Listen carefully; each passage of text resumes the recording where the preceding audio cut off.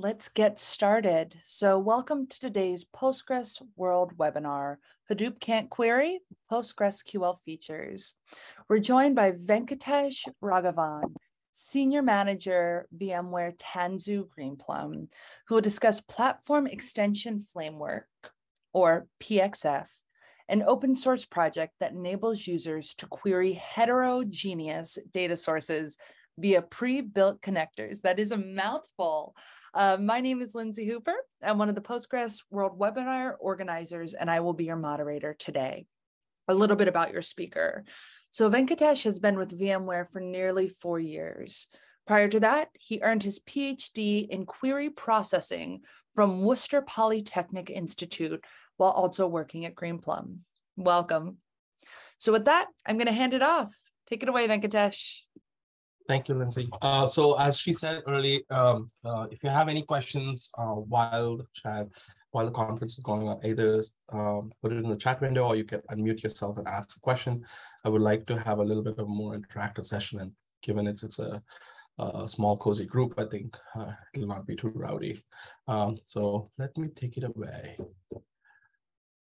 Again, I think everyone can see my screen, correct? Sure can. All right. So while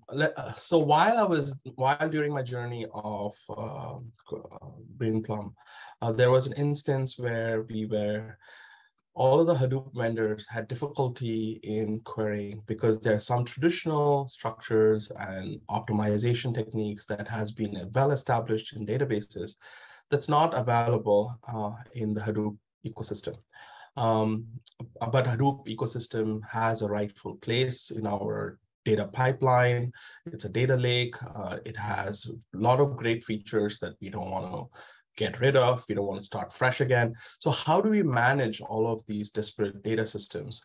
And some of them don't do the powerful query optimization, query execution that that a traditional database can do.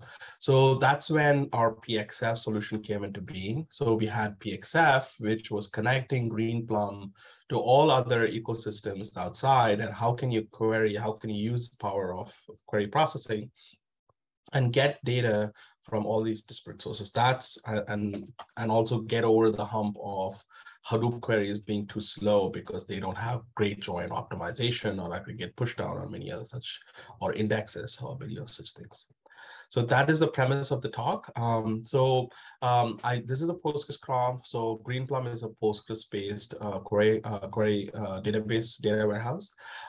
So we have developed PXF, and we are developing PXF with 4 data wrappers. So we want PXF to also be used at one point in the near future, hopefully next year, with Postgres. And because once we get it working with 4 data wrappers with Greenplum, I think to do that with Postgres should be straightforward. Right. So the agenda for today is I want to present to you the use case of PXF, and then a product architecture, some features and best practices, what we found. And I want to give some little bit of PR of recently released features. And then I want to focus a little bit heavily on the PXF and the 4 data wrappers API of Postgres. All right, so the issue that we have is many of our customers, both open source as well as enterprise customers, they have a lot of data that is on different sources. So they have a usual question is, how can I run all of these analytical queries that have semi-structured, structured data, many different external sources. And I also have Greenplum data warehouse where I have all of this data that petabytes of data that I have. Rather than having individually querying all of these different spaces, can I have a unified view where I submit a query to Greenplum and Greenplum does the job of collecting these data and presenting the results to me? That's a very commonly asked questions. Every data DBA, ops person in every company, and even universities have multiple databases that they have connections for or systems for. So we want to extract value from all of those different places rather than building a new thing and then migrating all of the data to a new system. because there's always going to be new systems coming up. So Greenplum has this platform extension framework, PXF, that enables a user to then go gather all of these data. So right now, what we support is we support traditional relational databases like Oracle, MySQL, Hive, SQL Server, all of those traditional databases.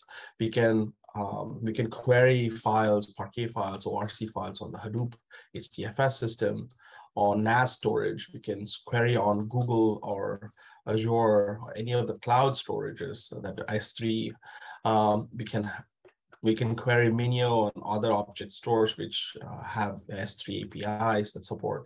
And we also support many different file formats, whether it's CSV, Parquet, ORC, Avro, JSON, it doesn't matter. So we have many different file formats that users can store all of this information. We also have a project of image processing. How do we take images that are stored in, say, any cloud storage, and then use PXF to extract that data, and then use machine learning algorithms to then query those data. So we have a project going on of even image files, that how can we get all of those image files into the database and query them and do machine learning. So clearly we have many different use cases, and like anyone who's in this field can say, hey, what are the different areas that I can go and use this powerful tool? The first one is federation. That means you have different sources and you have warm, cold data across different systems, and how do I query that? Exploration. There are many data scientists. They want to take a sample of the data. They don't want to get the whole data system. They want to explore what the data that they have collected. Any researcher, any scientist, or machine learning data analyst, they don't want to get the whole system, but they want to go on exploration on these different sources. How do they do that rather than building their own data warehouse or database? So this gives you an opportunity to do that. So another one is data migration, of course. There are some, once the explorer or once the data scientist figures out, oh, this is a sample, then I can bring all of that data into the data warehouse. So you can migrate the data from external sources. Say, for example, you're migrating from one product to another product. How do you bring it up? So you can say, hey, if you're going off, say, for a simple example, so your Postgres instance has reached its capacity in regards to, it has like 100 terabytes of data. It's very slow. You want to move to Greenplum, which is also Postgres compatible. It's based out of Postgres. So you want to migrate. How do I migrate it? So you can bring all of the Postgres data into Greenplum. And both Postgres and Greenplum are open source. So a researcher could just have a Greenplum instance and then migrate Postgres data into Greenplum. So data federation, data exploration, and data migration, those are the three main use cases that PXF tries to address. And PXF provides multiple native connectors that connects to these different sources. We have JDBC connectors that connect to traditional data warehouse. We have Hadoop connectors, cloud storage connectors, Hive connectors, HB connectors. Each of those connectors have specialized connection because each of those connections need different parameters or different settings, and how do they perform? What are the values that they need, and what are the features that they support based on that? These are native connectors that connect to these different sources. JDBC is the default in the sense, like in any new data, anyone who supports a JDBC connection can, even if we don't have a specialized connection for them, they can use the JDBC connector. So Greenplum supports polymorphic storage. What does that mean is you can have heap tables, AO tables, you can have partition, vertical partitioning, horizontal partitioning. Then on top of that, from an external disparate source perspective, you can have warm data in Greenplum, very hot data, say, for example, like ticket booking, something that's really hot, some ticketing system. You can have it in Gemfire, you could have it in MySQL, something that is very quick, very fast, transactional database. You can have that, all the hot data in MySQL. You can have the warm data that is like, say 2010, past 10 years of sales, you can have it in Greenplum, and then you can have archival data. You don't frequently access those data. Might as well put them in cold storage. Cold storage is only when you need it, you can pull it up. So you can put it in any cloud storage. You can put it in a Hadoop data lake. You could put it in any data lake. Somewhere where it is, rather than using the resources of Greenplum, you can put it in an archival format. You can have it more compressed. You can do many different things. So Greenplum provides you not only polymorphic storage in regards to how data is stored inside the database, but also it's like where you store it. So Greenplum enables you to do that. But from a customer perspective, if they do, say, aggregate query, a count star query or something, they submit the query to Greenplum, and Greenplum knows that, hey, I am going to be doing this 2019, the latest from 2019 to 2022. So then that is hot data that I have to go and fetch it from MySQL for this instance. But from a query perspective, all of those things are like the user just interacts with Greenplum, and Greenplum does the job of aggregating all of the data, pushing predicates, doing column protection, doing all of those things. So this polymorphic storage across disparate sources, the Greenplum user can have a seamless integration with all of these different data sources. So Greenplum has a native API called the External Table Framework. So it's basically an extension. You create a table. So what do we try to do? So the first thing is you have the location. Where is it located? So where is it located? You have sales 2032. So that's where it's located. Then you have, I have a profile. It's a HDFS Parquet file. So that is the connector and format that I'm trying to get. And then the server, here I have an example called Data Lake. So it's like a server that you connect outside to the outside server. You connect to where the location, the password, all of those things. So you have a config file that will tell you what is the server defined as. What are say, for example, if you have a key tab, if you have Kerberos or something, what is the Kerberos properties that you need to provide so that you can have authentication.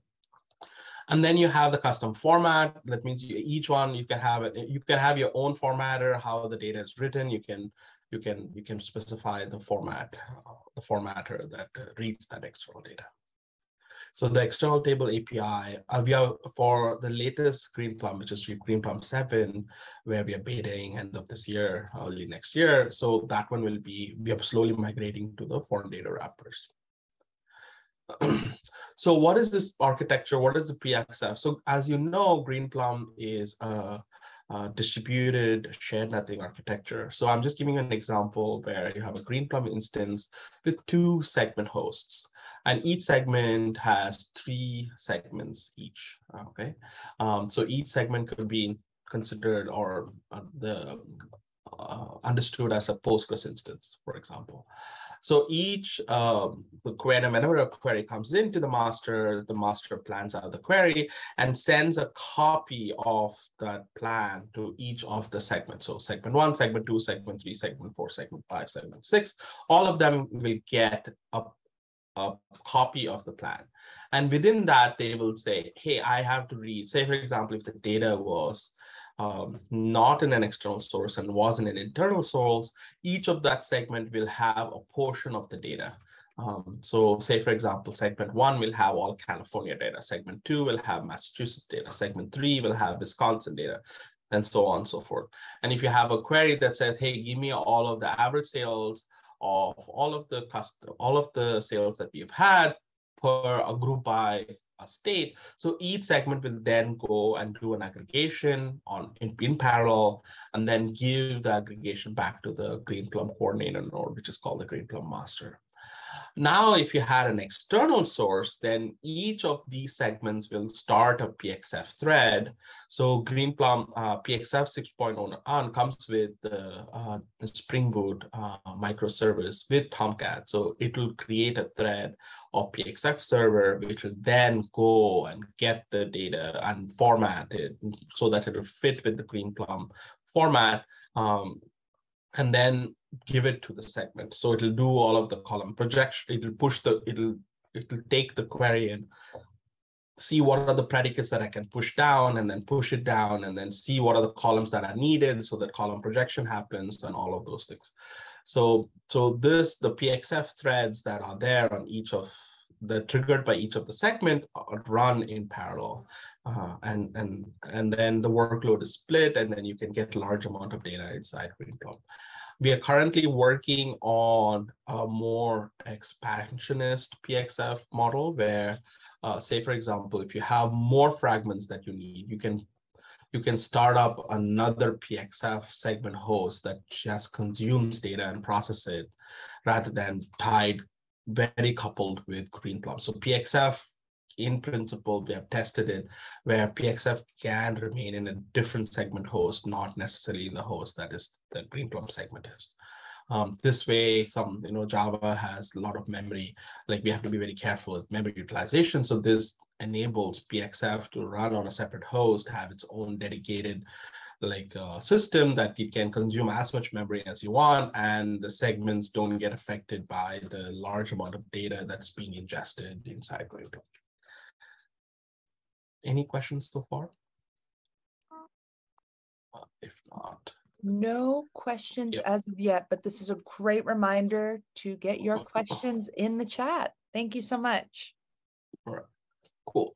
So moving forward. So the first thing, so I'm going to touch upon a few things on PXF, what it provides, and then features, and then we can go into what is the PXF roadmap with Postgres foreign data wrappers API. The first one is predicate pushdown. So whenever you have a query, say state equal to California, we take that predicate, the planner, the Greenplum planner optimizer will say, hey, I have this predicate. I know you're an external table scan. Here's that predicate. Can you help me push this? And the PXF server will take that information and then push that predicate directly down to the external system. Say, for example, if it was JDBC, it will augment the query that it sends to the external system with saying, hey, I want also to filter this predicates. All right. So if you are having a Hive tables or many of the external systems that partition the partitioned data set, then you can say, for example, in Hadoop or Hive, that it's partitioned by state, and you have California. So Greenplum, the PXF server, will just go and ask Hadoop to then say, hey, just don't touch all of the files, just touch the files which has California information. So this predicate pushdown is very useful in regards to reducing the number of predicates that number of tuples that are consumed by the Greenplum system. Otherwise, we have to get all of the petabytes of information into the PXF, which will just not be efficient, and it will probably disturb other workloads that are going on in concurrency. And PX push joins, very great question. PXF currently does not push aggregates and joins. That's what we're working on with the FDW work that we are doing. We want to push down aggregates and we want to push down joins. A great question. All right. So the next one is to say, for example, if you have, so this is the partition pruning. So if you have external data sets which have partitions of data, we will not touch those things. So that is another one, right? Then you have column projection. This is again trivial, not brain surgery here. So if you have only certain columns that you need, PXF will not bring all of the tuples. It will just bring those columns that are needed. Of course, it depends on the data type and what the external system supports. So based on that, we will only pull in all of the columns that are needed. And especially if you have column-oriented storage, this is the one that works best with us. So at one point, I don't have one of the slides, but I will talk about it. This is the right time. So we have something called named query. So let me just scribble a little bit here. So say, for example, you have an external table, external source that has two tables. One is, say, TPCH line item like line item and orders, right? You have the two tables that are stored in the external data source. And you have a subquery inside your mega query that joins these two tables that are in the external source, right? This is going back to the question one of our attendees asked, can we do join pushing? We currently don't have native join pushing, but what we do support is called the named queries, right? So say, for example, if you have the simple join, you can create a named query called as joining line item. And I think this one crashed. Can everyone see my screen? I can. It says Okay. user impersonation. Sorry, thank you. All right, let me clear this out. I always remember that annotating while doing a presentation sometimes causes problems. All right, column projection. So say, for example, you have the line item and orders, right? And you have this both on the external table.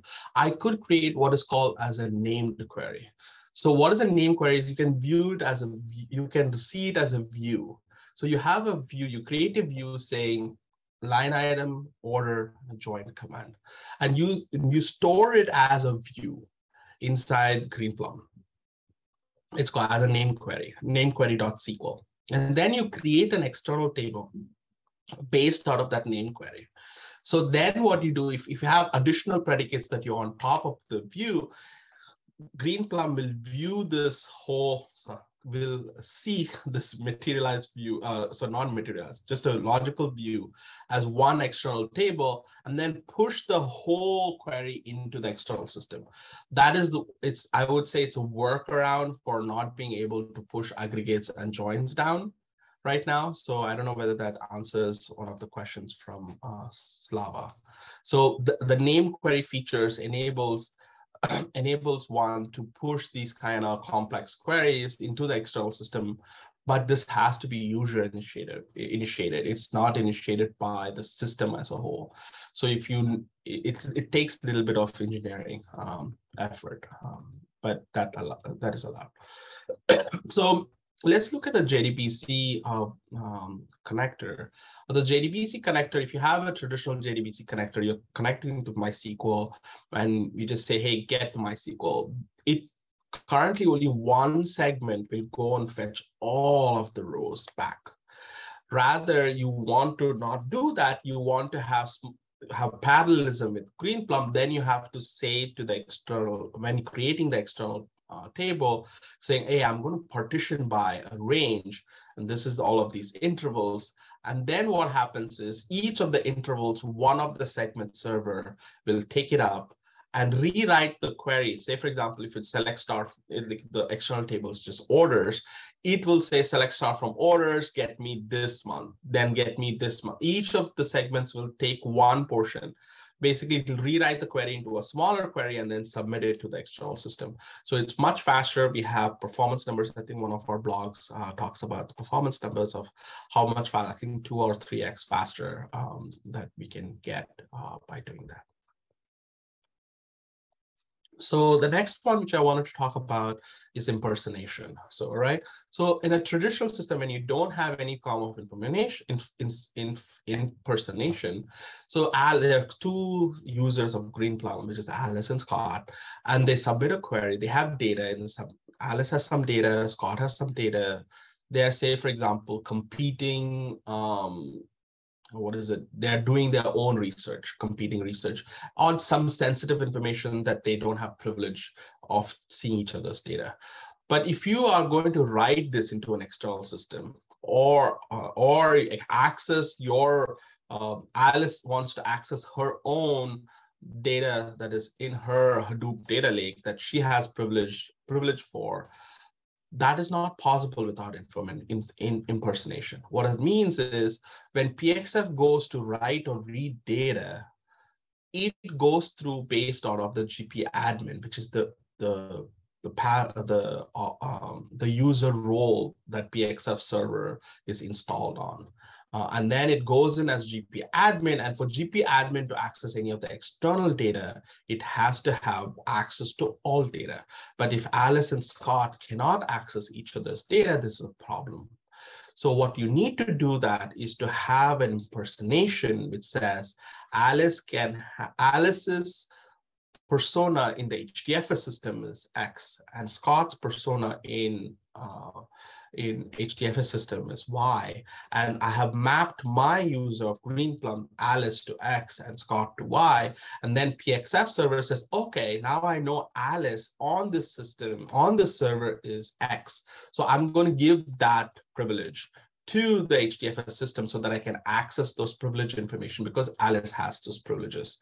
And Scott has access to a different set of data. So this is a user impersonation which enables Greenplum to maintain the data protection for the external system so that people don't have access to everything when they don't have that privilege to access everything.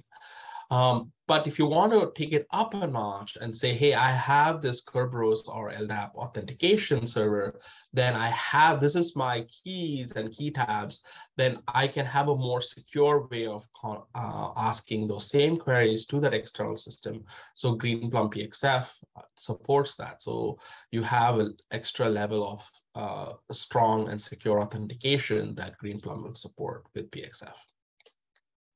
Any questions so far? Nothing new. Okay. All right.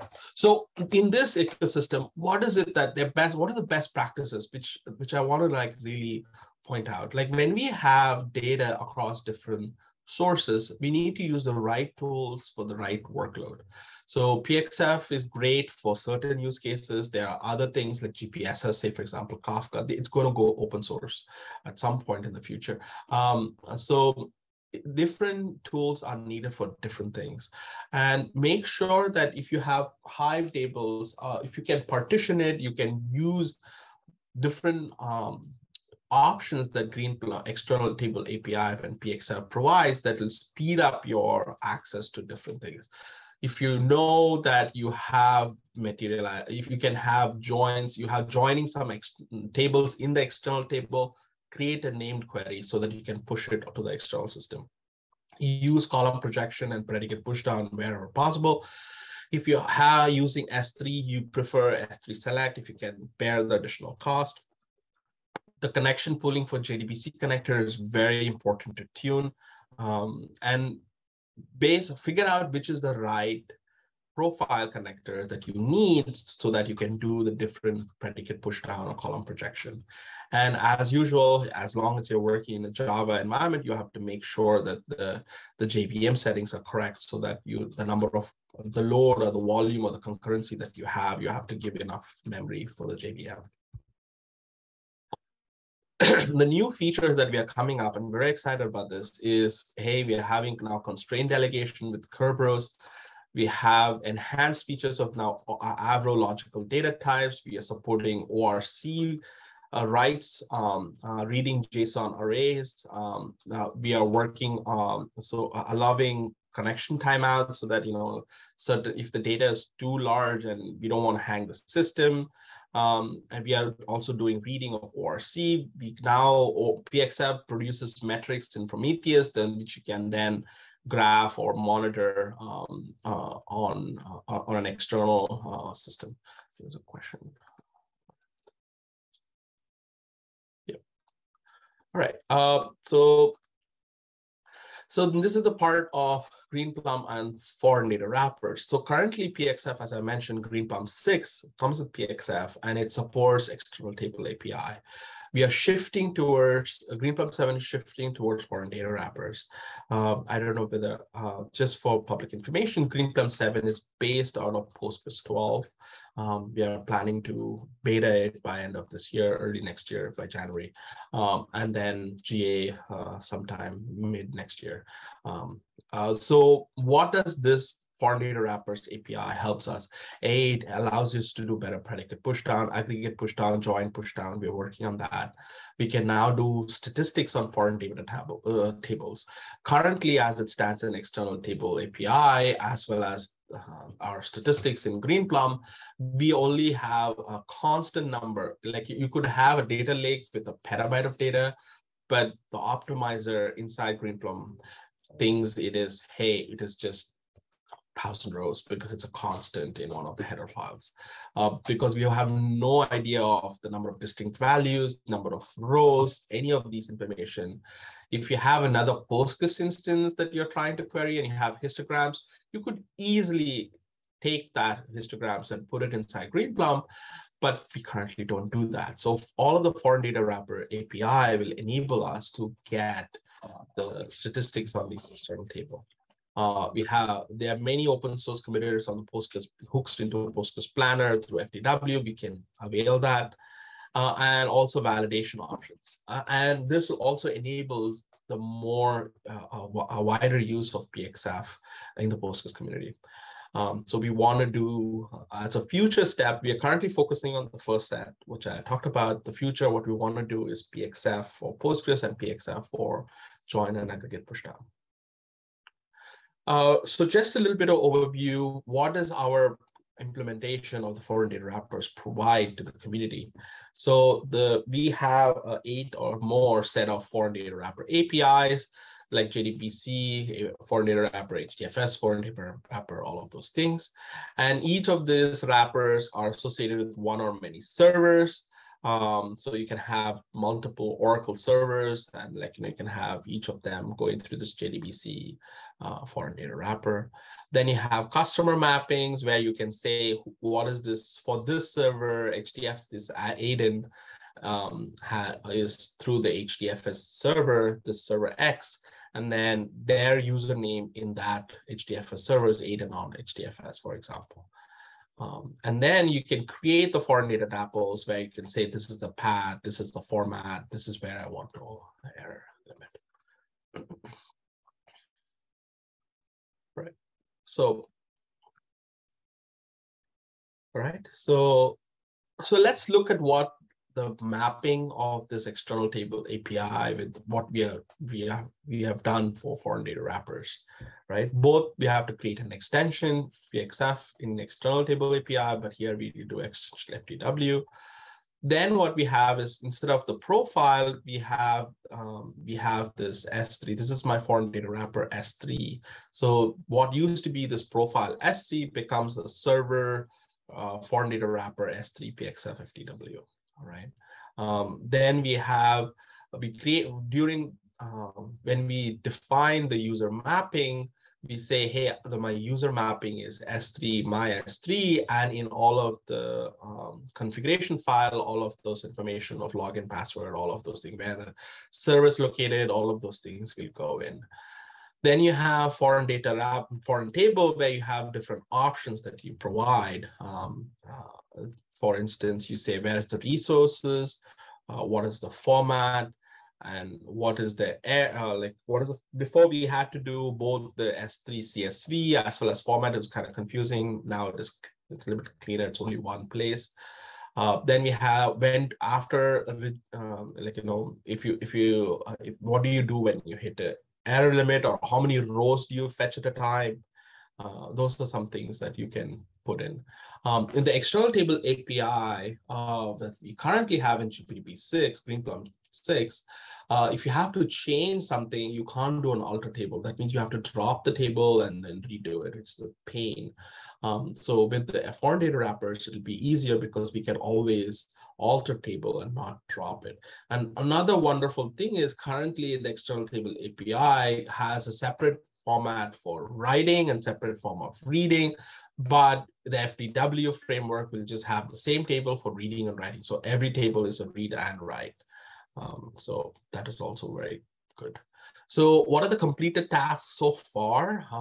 We have finished the reading, we have done the validation, we have done performance testing for reading, we have finished writing through master. We are working on parallel writes, where each of the segment goes and writes in parallel. and also moving all of the testing framework, the end-to-end testing framework from the external table API to foreign data wrappers. As you know, both PXF and Greenplum are open source. So if you are interested in looking at our progress, please reach out to me or Lindsay, and we can give you access to our work in progress branch. What is the looking forward? What is it that we are looking at? So one thing we are looking at is high availability. So for any reason, any of the PXF servers goes down, how do we reboot it? Integrate with data lake solutions like, say, for example, Databricks Delta Lake. Managing, if you have a data warehouse or database and you want to monitor and you want to restrict, you want to do some form of workload balancing, how much resources they can use, how many memory, how much CPU, how much amount of data can they bring into the system, you need to have some form of workload management. So we are working on integrating Greenplum with resource groups or C groups so that we can have these kinds of privileges where different kinds of users can have different resource allocations to them, right? So we are also looking for flexible data and column mapping. We're also looking at, this is a pet project, I don't know how realistic it is, that many times customer wants to do discovery-based mapping, saying, I have this table, can you just go discover what the thing is and then map it to the appropriate columns for Greenplum, rather than me specifying one-to-one all of these mappings. Then we have Hive 3. We manage tables. We currently we don't do a great job supporting Hive 3 managed tables.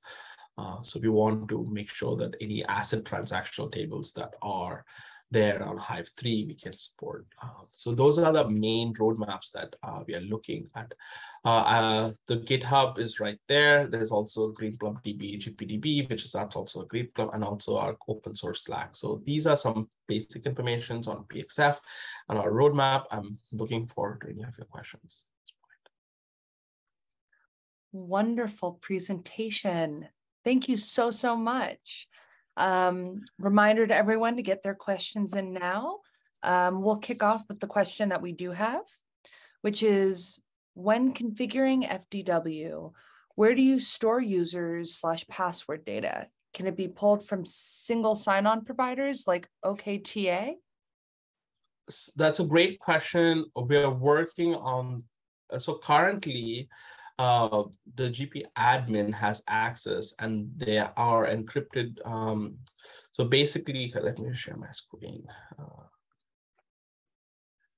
We are where our Greenplum instance has folders for servers where the login passwords are on XML files, which are encrypted, but we are looking at the single sign-on aspect of it.